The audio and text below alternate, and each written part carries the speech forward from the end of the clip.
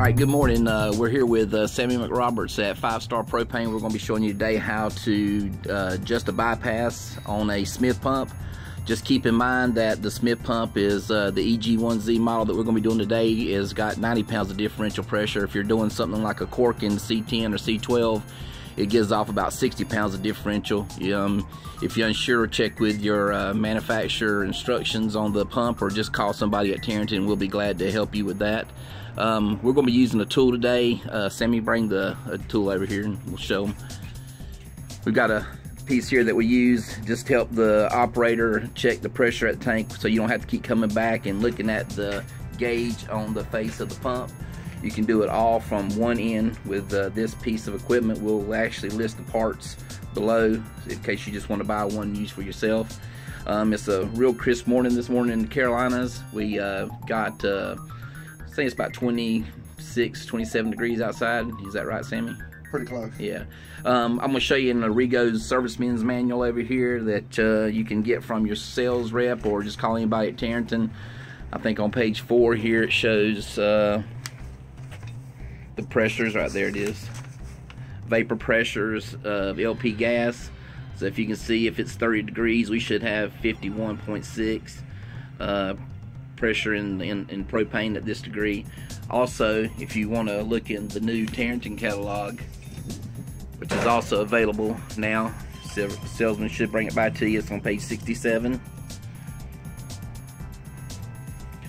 There's all kind of charts here. I think the one with the propane is here at the bottom right hand corner, which would tell you that same information. Don't worry about the tabs up on top. Your catalog won't have that unless you customize it like I did my own. But okay, let's get started. All right, Sammy's hooking up this tester here.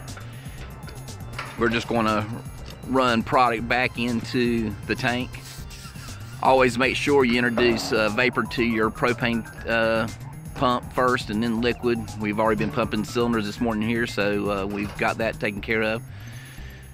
When Sammy opens this lever here, we're going to see what the pressure is. That's the sweet beauty of this little adapter here. You can actually check the pressure inside the tank. We're running right about, what, about 80,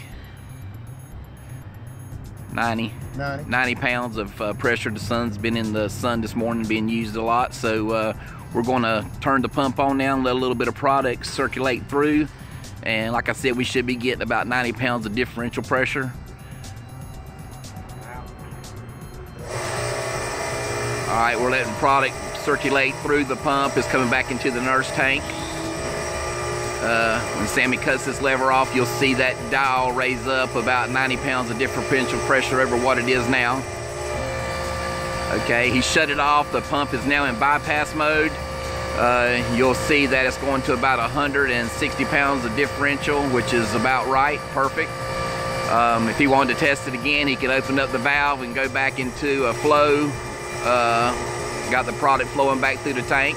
Now if you did need to do an adjustment at this point, you could go back and turn your bypass clockwise to increase the pressure or counterclockwise to decrease the pressure. Thank you for watching.